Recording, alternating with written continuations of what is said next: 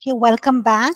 Just before we went for our break, um, we studied the introduction to the book of Philemon, and we read verses 1, 2, and 3.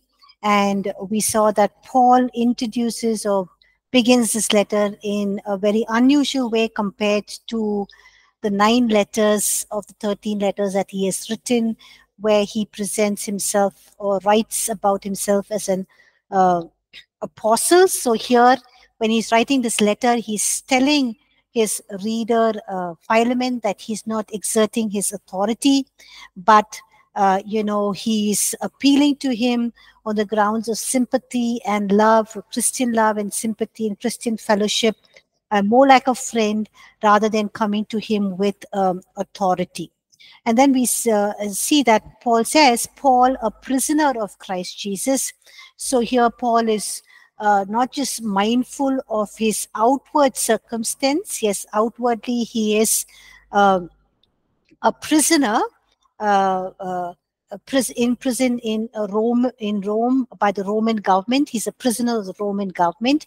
But in reality, Paul is also saying that he is bound to Christ. He's a prisoner of Christ Jesus, which means he's dependent on Christ. He is bound to him, and that he's a prisoner of Christ.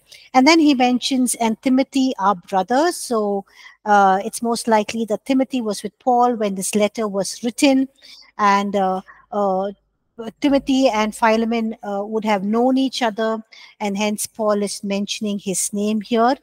And then Paul is saying, writing to Philemon, which means this letter is addressed to Philemon, who is Onesimus's master. And the name Philemon the name is only found in the first verse of this epistle. And we know nothing much about Philemon than what we read in this letter. So what are some of the things we know about him from what we read from this letter is that Philemon lived in Colossae, and a church met or assembled in his house. In those days, the Roman authorities did not allow churches to have church buildings like we have today, but they met in homes, so it was home churches. So one of the churches met at Philemon's home. We also know this from verse 1. And he was Paul's convert. How do we know that? That he was converted through Paul's ministry is when we read verse 19, where Paul says, not to mention that you owe me your very self. So he must have been converted by Paul at either Ephesus or elsewhere. And it's most probably it was at Ephesus, because in Acts, Luke mentions this time frame, this period. In Acts chapter 19, verse 9, we read, but when some were hardened and did not believe, but spoke evil of the way before the multitude, he departed. That's talking about Paul. Paul departed from them, from ministering to the Jews in the synagogue. He departed with them and withdrew with the disciples, and reasoning daily in the school of Tyrannus. And we know that Paul taught for 2 complete years, and he continued for 2 years, so that all who dwelt in Asia heard the word of the Lord Jesus, both Jews and Greeks. So one of them would have been Philemon as well. Apart from this, we also know that Philemon was a very rich man, a very wealthy man, like Rebecca had mentioned, because he owned slaves, and his house was big enough or large enough to accommodate a church. It served as a meeting place for a church. We read this about this in verse 2. And also in verse 22, we read that Philemon was a very kind and very generous person to the fellow Christian believers. It's mentioned about this in verses 5 to 7. Paul mentions about this. And also, he would, consider to be a rich man, having a big house, because, Paul says, prepare a place for me to stay with you in verse 22, because Paul is planning to go meet the church believers at the church at Colossae, and also stay at Philemon's house. That means Philemon was very welcoming of people, hosted people in his house. He was a very kind and generous person. And then he says, our beloved friend and fellow laborer. So Paul calls Philemon as his beloved friend and fellow laborer. This shows a deep connect, a deep personal relationship that Paul shares with his co-ministers, co-laborers, and co-workers. Now, this word fellow laborer would be reasonable to assume that Philemon was a leader at the Colossian church, and not Archippus, as some scholars say. Okay. Verse 2, he says, he sends greetings to beloved Appia. Appia is Philemon's wife. So why is Paul sending greetings to his wife and mentioning his wife's name? Because she had a major role to play even as he's writing this letter, because he's writing about this runaway slave, Onesimus. And in Paul's time, slaves were was usually supervised by the master's wife. Appia would have supervised the slaves in the household, and so this letter concerned her as well. So he's mentioning Appia. And then he mentions Archippus. Some scholars say Archippus is Philemon's son, but and some say Archippus is the pastor of the church meeting at Philemon's house. But we find this name Archippus in Colossians chapter 4, verse 17, where Paul is admonishing him concerning his work, and says to Archippus, take heed of the ministry which you have received in the Lord, that you may fulfill it. So maybe he was one of the leaders or pastors in the churches at Colossae. And when Paul says, to beloved Appia, Archippus, our fellow soldier, and to the church in your house. So fellow soldier, he may is referring to Philemon. He may have been a Christian teacher in Colossae, and that is why Paul calls him a fellow soldier. And probably, he's saying Archippus, would have been a member of Philemon's family as well. Okay, so he's referring to Archippus as his fellow soldier, who is maybe a Christian teacher at Colossae, and that's why Paul is referring to him as a fellow soldier. And to the church that meets in your home, a church is to meet at the house of Philemon, at Philemon's house. And so, Philemon hosted a church in his house. And then Paul says in verse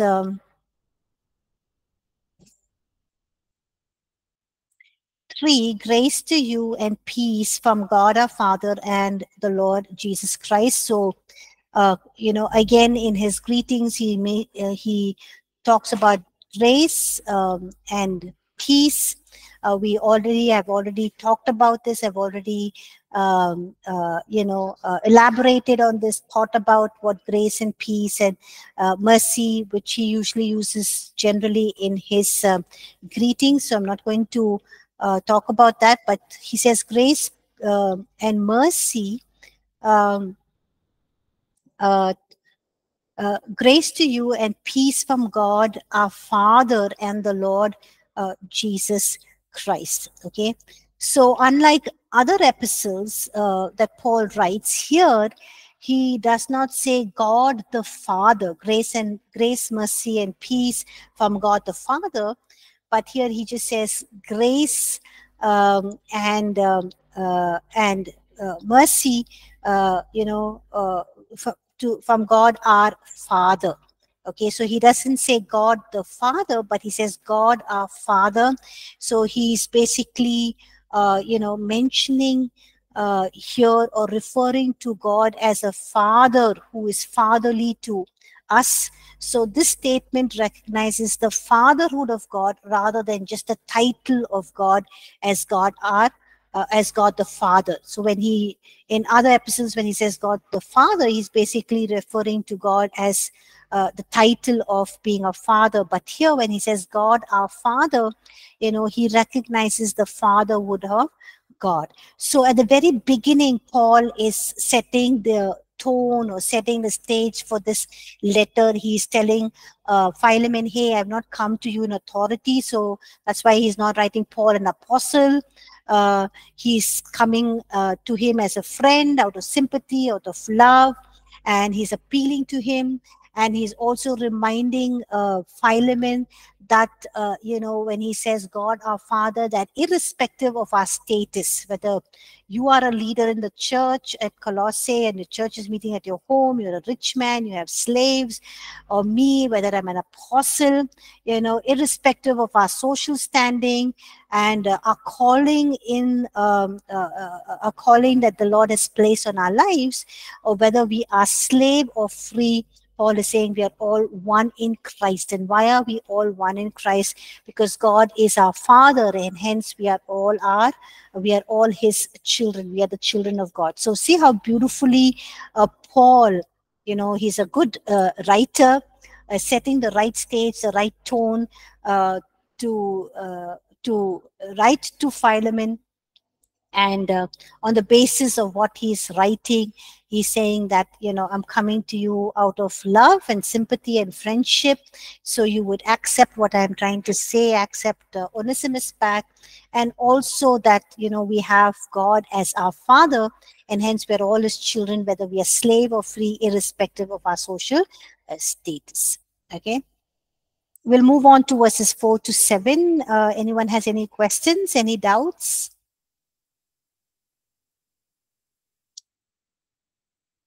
If not, can one of you please read verses 4 to 7, please? I thank my God, making mention of you always in my prayers, hearing of your love and faith which you have toward the Lord Jesus and toward all saints, but the sharing of your faith may become effective by the acknowledgement of every good thing which is in you in Christ Jesus. For we have great joy and consolation in your love, because the hearts of the saints have been refreshed by you, brother. Amen. Thank you, Rosalind. So in verse 4, Paul begins by saying, I thank my God. So Paul is saying that, he often prays for Philemon. And even as he prays for Philemon, he thanks God for him, that Philemon has been such a blessing, and that he is so grateful to God for Philemon, for somebody like Philemon, and he often prays for him. And Paul says he makes mention of you always, making mention of you always in my prayers. So we see that Paul always prays for his co-workers. So, it's a good reminder for us as well that, there is a good reason for us to thank God for fellow pastors, fellow believers, fellow co-workers, even if there are still things in their lives that need to be worked on, they need correction, they need help, but we need to uphold each other in prayer. So, here Paul is demonstrating genuine personal love, and also, he's mentioning that he has such great respect for someone as a Philemon, and mentioning this, he's trying to tell Philemon that what he's writing to him is in his letter is not forcing him to make any decisions, but there are hints of suggestions that Paul is evidently leaning upon the Holy Spirit to show his friend Philemon what to do. Because in this epistle, there is he's not writing about attitudes of people in the church. He's not talking about false doctrines, false teachers that need to be corrected. But Paul is demonstrating a very genuine personal love that is in a very tactful approach. And so even as he is mentioning all this, he's leaning on the Holy Spirit to help Philemon to make the right decision about Onesimus. Okay. Sometimes, when we want to pray for people, we overlook praying for people, for fellow believers, co-workers, pastors, teachers, because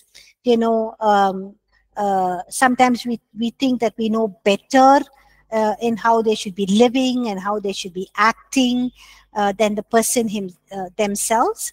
But in some cases, yes, it can be true, but it does not mean that we do the task of going around and telling people how they need to live, how they need to walk their Christian life, how they need to run church, how they need to behave themselves.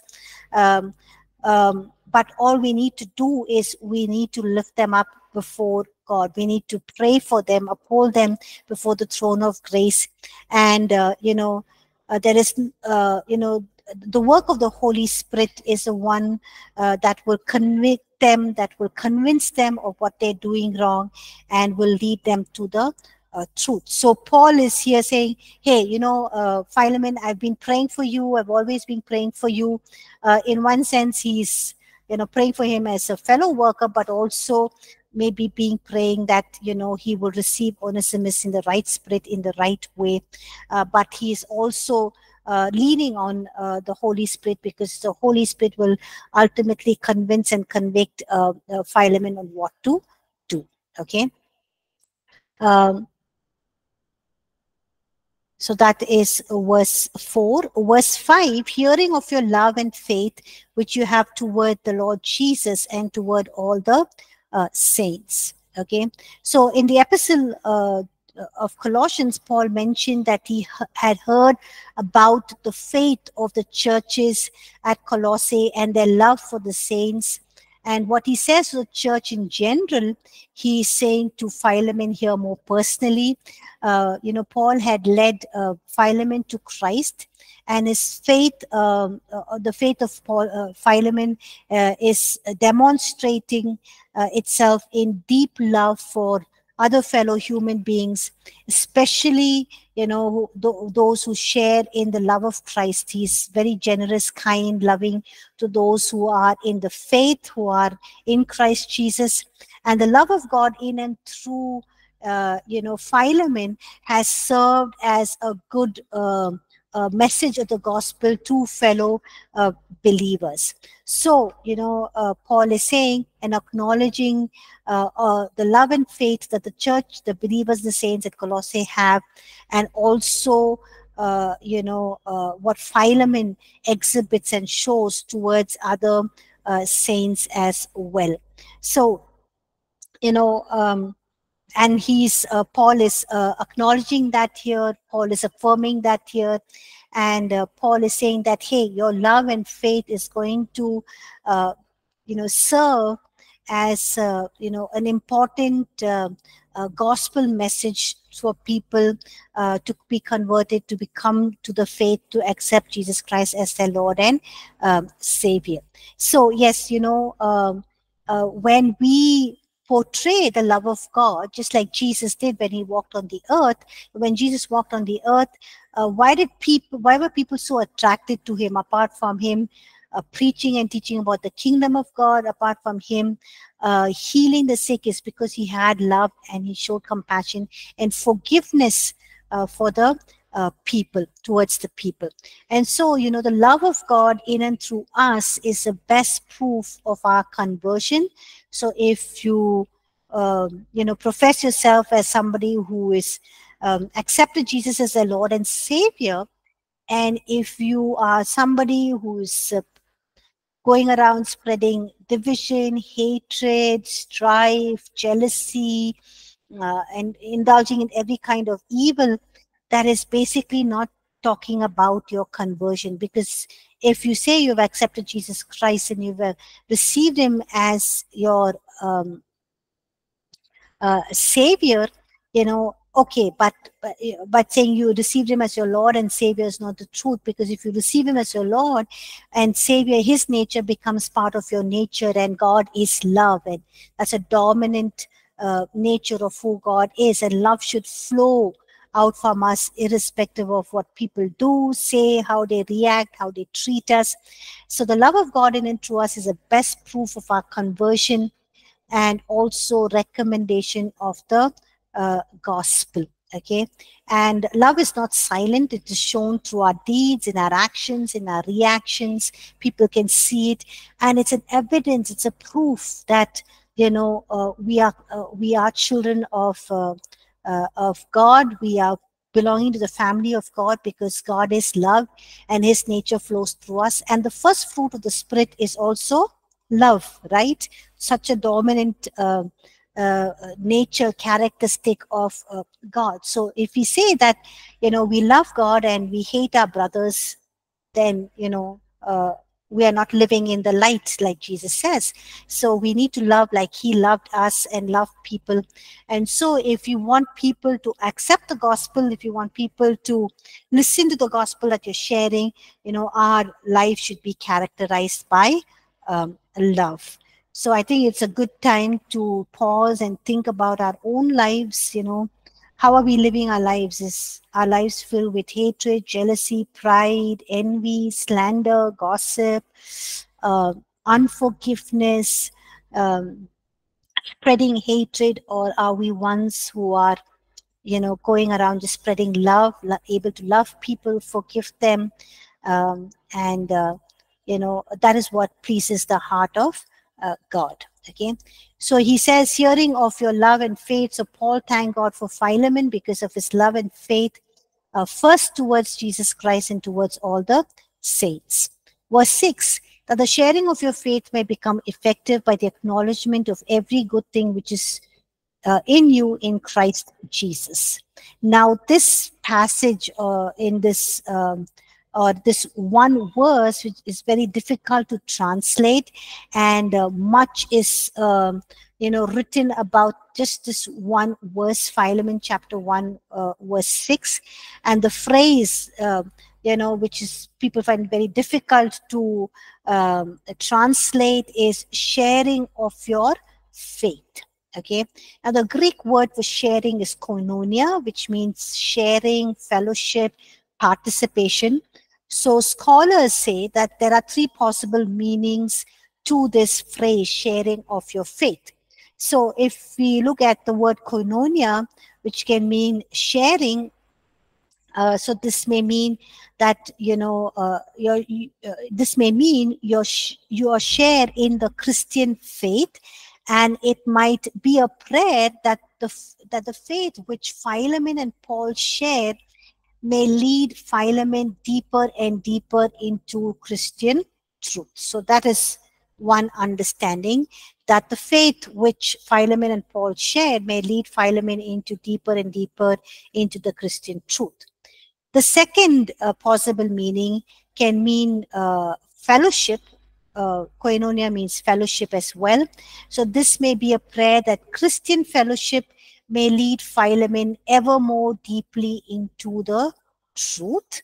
Okay, so the Christian fellowship that he shares with others will lead Philemon even more deeply into the truth. And the third can mean the act of sharing, because koinonia means sharing, fellowship, participation. So the third possible meaning can mean act of sharing. In that case, this verse will mean that it's Paul's prayer that your way of generously sharing all that you have will lead you more and more deeply into the knowledge of the good things which lead to Christ. So Paul is basically saying that it's his prayer that the generosity of Philemon, sharing all that he has, will lead him more and more deeply into the knowledge of the good things which lead to Christ. So the third meaning probably is correct, because it's obvious that Christian generosity was characteristic of Philemon. He's a very generous, kind, loving, accommodative person, hospitable. And he had love towards God's people, fellow saints in his home, because when people come to their home, they felt very rested and refreshed. So the third possible meaning, that it's Paul's prayer that your way of generously sharing all that you have will lead you more and more deeply into the knowledge of the good things which lead to Christ. So it's possible that Paul means that sharing of material things can also be prompted by faith. Okay, verse 7, for we have great joy and consolation in your love, because the hearts of the saints have been refreshed by you, brother. So Paul has derived much joy and encouragement from Philemon's love, and takes the time to affirm this fact. And Paul remembered how wonderfully, Philemon had met the needs of other Christians by refreshing their hearts. And this is not something that Philemon does once in a while, but these are regular acts and have lasting effects. And Paul says, the hearts of the saints. So Paul is saying that Philemon has refreshed the inmost feelings, the very self of the saints who visited him and who stayed in his house. Okay. So we see that, acts of sharing whatever God has blessed us with leads us more and more deeply into the knowledge of the good things which lead us to Christ. Okay. We'll move on to verses 8 to 16. Before that, anyone has any questions? Any clarity that is required?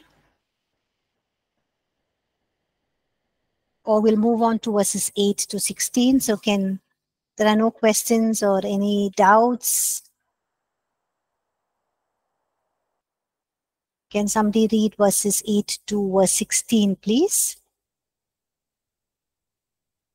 Therefore, though I might be very bold in Christ to command you what is fitting, yet for love's sake I rather appeal to you, being such one as Paul, the aged, and now also a prisoner of Jesus Christ, I appeal to you for my son Onesimus, whom I have begotten while in my chains, who once was unprofitable to you, but now is profitable to you and to me. I am sending him back. You therefore receive him, that is my own heart. I'm sending him back to you. Therefore receive him, that is my own heart, whom I wish to keep with me, that on your behalf he might minister to me in my chains for the gospel. But without your consent, I wanted to do nothing, that your good deed might not be by compulsion, as it were, but voluntarily. For perhaps he departed for a while for this purpose, that you might receive him forever, no longer as a slave, but more than a slave, as a beloved brother, especially to me, but how much more to you, both in the flesh and in the Lord. Amen. Thank you, Lubega. So Paul goes on to present his request to Philemon to receive his runaway slave.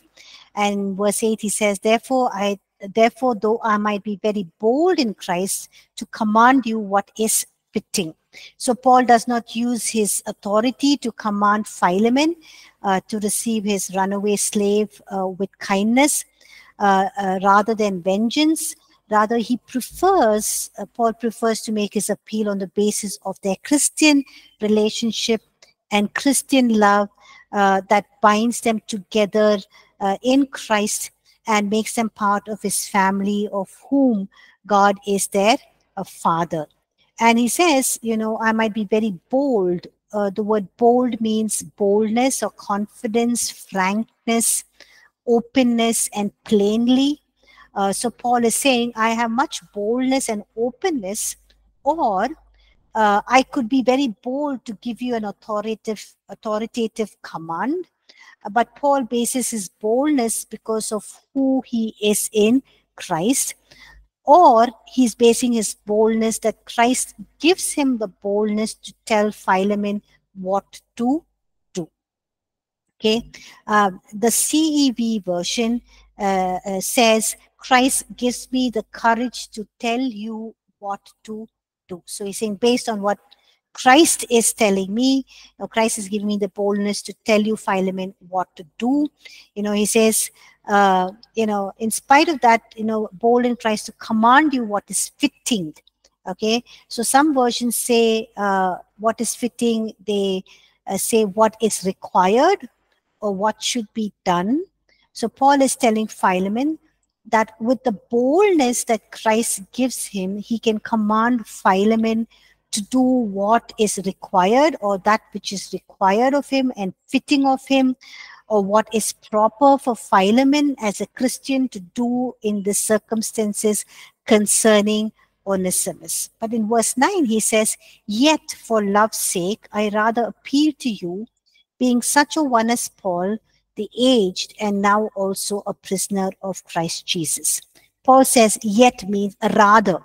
So Paul means to say, I could be bold and order you and tell you what to do, but I would rather, make my appeal out of love rather than exercise my authority or my boldness. And he says in love, it means in the sense of brotherly love, because they belong to the family of God and they have God as their father.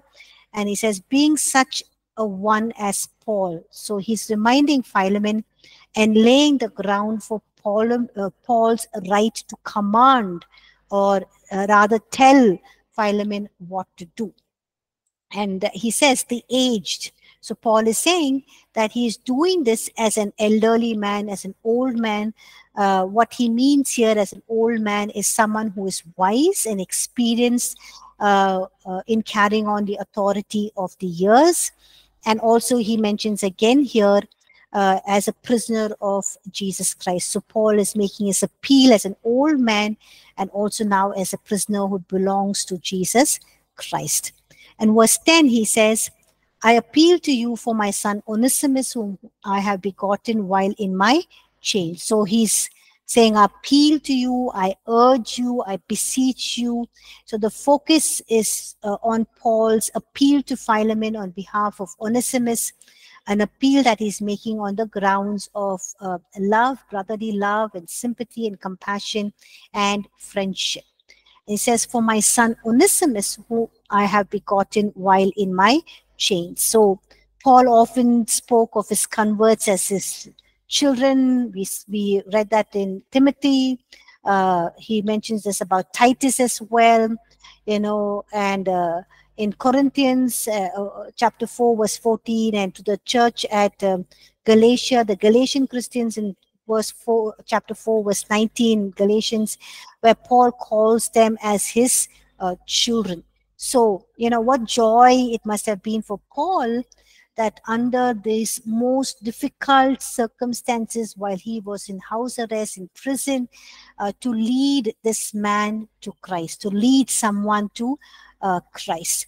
So we see here, or we learn here, that whether it's physical chains or whether we are free, there's no limitations on spiritual fruitfulness. We can be fruitful anytime, anywhere, irrespective of the circumstances, irrespective of the situations, whether we are facing persecution, we are in prison, we're being tortured, or whether we are free.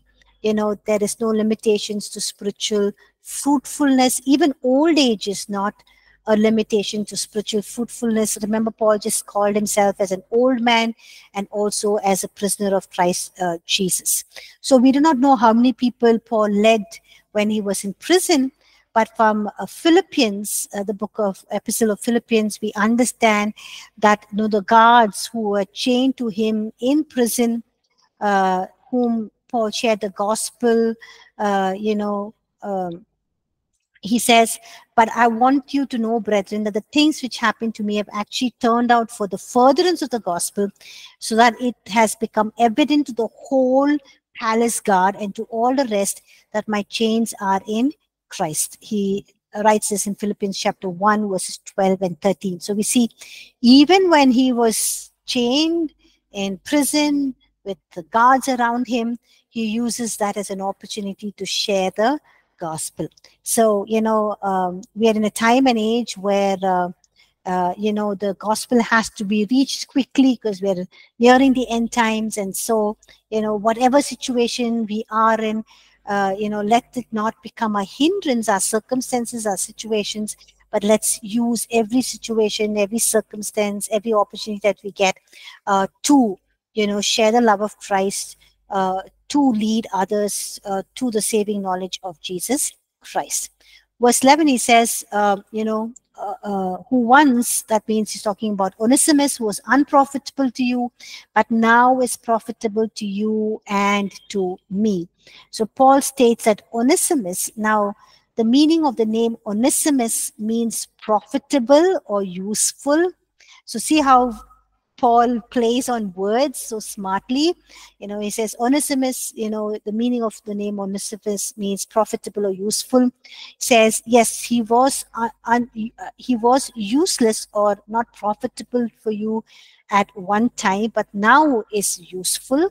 So what Paul is basically saying is, nowadays, Onesimus has become more useful to both you and to me. In some way, Onesimus has become profitable to Paul. Perhaps he served as an assistant to Paul during his house arrest. And so Philemon's runaway slave, Onesimus, was not profitable to Philemon because he was not there serving in his house, but he was with Paul serving him, and hence he was profitable to him. But he has become profitable to Paul now, even as he is not profitable to Philemon. But since Philemon loved Paul, if Onesimus helped Paul, it was like he was helping Philemon also.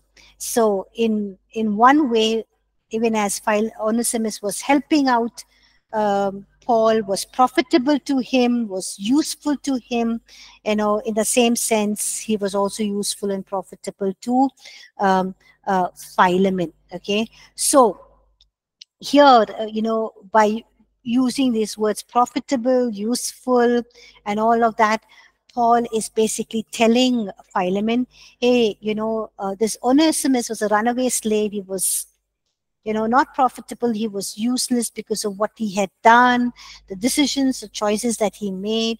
But now, since he has become part of the family of God, he's become a believer, he's accepted Jesus Christ as his personal savior, he could now live up to the meaning of his name, of being profitable and useful. So you're saying, see how he was useless and unprofitable, but once he became a believer, become a child of God, look at how he has become useful and profitable to me, and how he's living up to his name. So by making this clear to Philemon, Paul is gently just hinting that he would like to retain the services of his escaped slave, though he would not command Philemon to, allow him to do this, but he would appeal to him to allow him to stay back and, to continue to minister to Paul and to be useful to him. So, he's making an appeal. But we see very clearly from this verse that it was not until Onesimus was found by Christ, he was in Christ, that he really becomes useful or profitable, or he's able to live up to the identity of his name. Okay, so the same principle follows for us as well. Now, when we are in sin, we were slaves of sin, slaves of devil. We were unprofitable to God. We were useless, But when we have this new identity as new creatures in Christ Jesus, we are a new creation in Christ. We are sons and daughters of the Most High God. We have His nature running through us. It's only then that we can live up to our identity. It's only then can we live up to our calling, to our purpose for which God created us. Okay, so if you're living in sin after coming to the knowledge of the truth, if we're continuing to live in indulging in our sinful passions, feeding our lustful, sinful flesh and nature, and not walking and living according to the Spirit or to God's leading, we cannot pursue God's call. We cannot be living meaningful, purposeful lives for the kingdom. So if you're asking this question, if you're looking at your life, examining your life sometime and saying, hey, my life is, no use, no purpose, um, you know, there's no outcome, there's no spiritual fruitfulness in my life. There's nothing God is doing with my life, what is happening, then you should realize that, you're living according to your old sinful nature, the dictates of the flesh, your own sinful identity. You have accepted Christ Jesus, but not come fully into recognizing who you are in Christ and living according to that plan and purpose. But if you're living according to the Spirit, living according to your new identity in Christ, walking and being led by the Spirit, your life will be purposeful, meaningful. Even if you're preaching a sermon, even if you're leading a prayer group, a cell group, a Bible study group, or you're sharing the gospel, you're distributing tracts, everything will bear spiritual fruit. It has to bear spiritual fruit. But if it's not, then you need to look at your lives and say, hey, where am I living in sin, indulging in sin? Because only when we are living in our newfound identity is then we become useful in Christ, and also we find our identity only in Christ Jesus. So Onesimus rediscovered that he was a slave of Philemon. This he knew, of course, he knew this, before as well, but he had denied this. And because he had denied this reality that he was not a slave of Philemon, that's why he ran away, right? So this is a fundamental truth, that being in Christ means that we start out by accepting what we are, where we are, and who we are. Okay, so knowing who we are in Christ helps us to accept what we are, where we are, and who we are.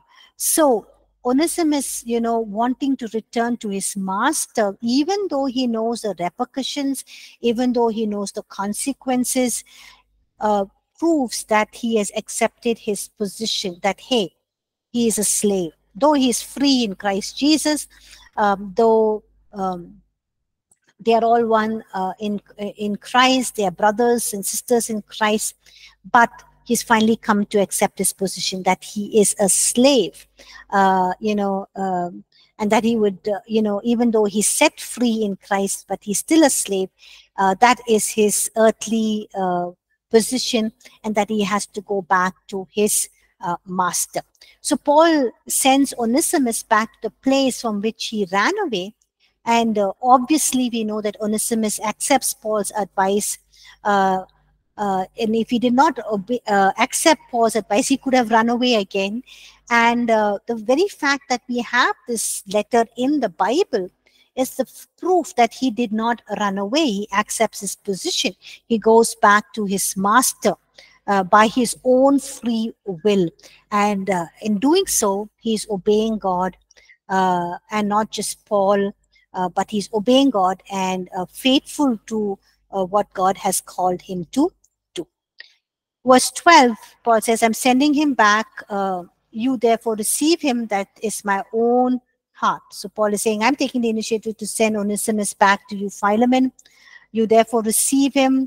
That is my own heart. So Onesimus had done something wrong. He had escaped. He had run away from his master, and it was time to set things right. So Paul was willing to send Onesimus back, but yet Paul obviously wanted Philemon to deal, very gently, graciously, kindly, and loving with Onesimus, because under the Roman law, the slave owner had complete and total control over his slave. So it wasn't unusual for slaves to be crucified for lesser offenses than escaping. And we know that Rome had almost 60 million slaves, and there were a constant fear of slave revolt. Therefore, the law against runaway slaves were very strict. So when they were captured, a runaway slave might be crucified or branded with a red hot iron on the forehead with the letter F, which means fugitive, you know. So considering this, you know, we understand Paul's phrase. He's saying, that is my own heart. So he's telling Philemon, Philemon, I know this man has done you wrong.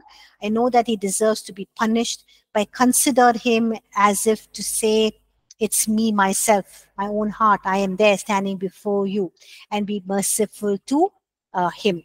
So my heart testifies of Paul's genuine love for his new son in the faith, new son in Christ, that is Onesimus. Verse 13, he says, whom I wish to keep with me, that on your behalf he might minister to me in my chains for the gospel. So clearly Paul wanted to keep Onesimus back, but because he had become a great big help to Paul, but Paul sweetened his appeal in three ways. First, he's saying if Onesimus stayed, he could serve Paul on your behalf, which means he's telling Philemon, Philemon, if you leave Onesimus with me, it's like you serving me, because Onesimus is rightfully your slave or your servant. Secondly, if Onesimus stayed and helped a man in chains, it's like as if, you know, Paul is telling Philemon, Philemon, I know Onesimus might be of some use to you, yet I am in chains and I need all the help I can get. Okay. Thirdly, if Onesimus stayed, he helped a man in chains for the gospel. Okay. So Paul is telling Philemon, in this sense, Philemon, please don't forget why I am here in chains. Remember that it's for the sake of the gospel. So if you allow Onesimus to stay back here, it's basically helping someone who is in chains for the gospel. Okay. So verse 14, he says, but without your consent, I wanted to do nothing, that your good deeds might not be by compulsion, as it were, but voluntary. So Paul is making this appeal and making it strongly and skillfully.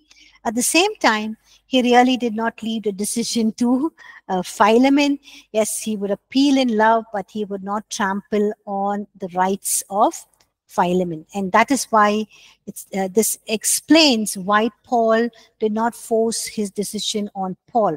If Paul demands Philemon to leave Onesimus back with him, then Philemon's good deeds would have come by compulsion and not voluntarily on his own behalf.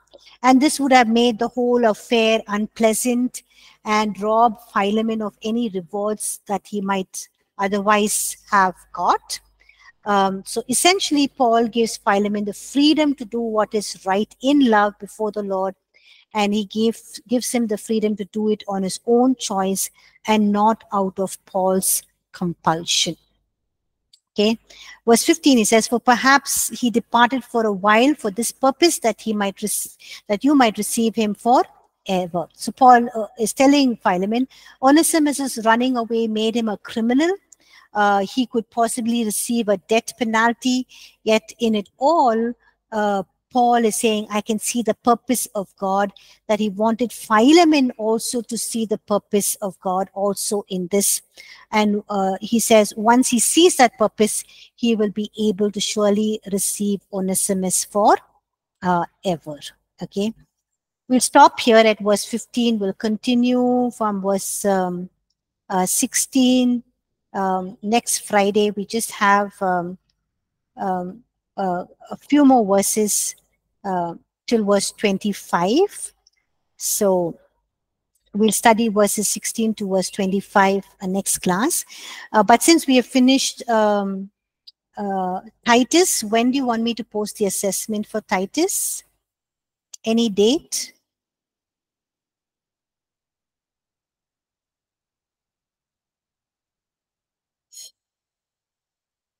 Can I post it next Wednesday, and you can submit it on 20th or 21st, is that fine? Is 17th April okay and you can submit it on the 20th Saturday? Is that fine, all of you? Okay, thank you, Zelatoli. What about the others?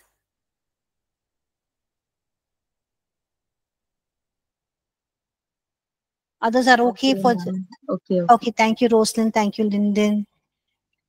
Okay, thank you everyone for joining class. So I'll post the assessment for on Titus on 17th April. Thank you all for joining class. Have a blessed weekend and a refreshing weekend, and see you next week. Thank you.